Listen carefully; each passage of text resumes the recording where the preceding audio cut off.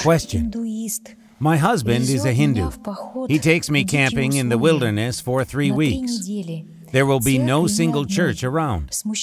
I take the Eucharist 2 times a week, and now I am confused as I will not be able to do it. Maybe I should change my prayer rule. How should I come to the next Eucharist? I cannot ask him to change his plans either, as he did not accept my faith at once.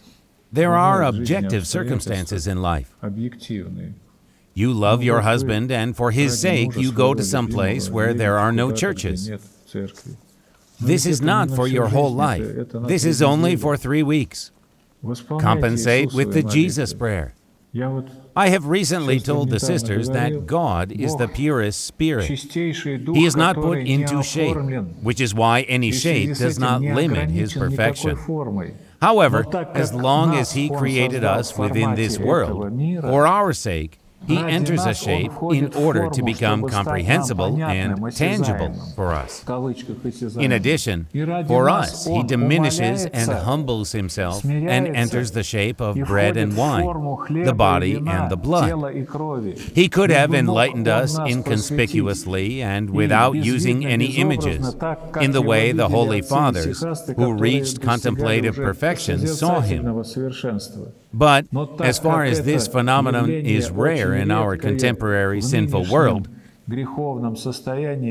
and the world has become stout and crude, transforming more and more of its spiritual state into a material one, this world has trouble experiencing God and building a relationship with Him.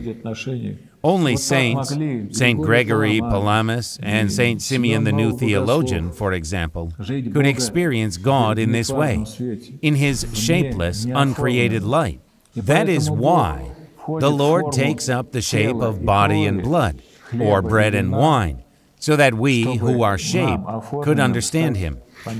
The word mystery means something we cannot fathom. We cannot imagine how it works that all of a sudden the purest spirit merges into matter and becomes the body and blood of Christ to the full extent. This is a mystery, which we experience and accept for a fact. But we do not and will never conceive its nature and the way it works.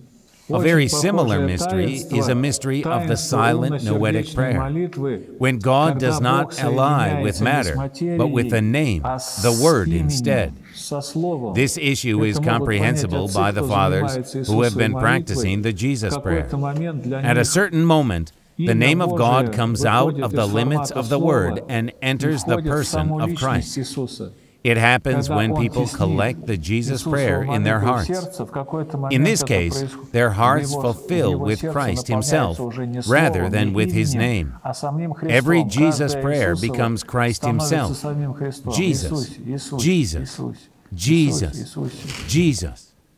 If you objectively have no opportunity for taking the divine body and blood for 3 weeks, you may try to fill your heart with the name of God, to which Christ Himself is related spiritually, mystically, and inconceivably. Jesus, Jesus. But you need to have the experience in order to understand what I am saying, because somebody may even judge me now.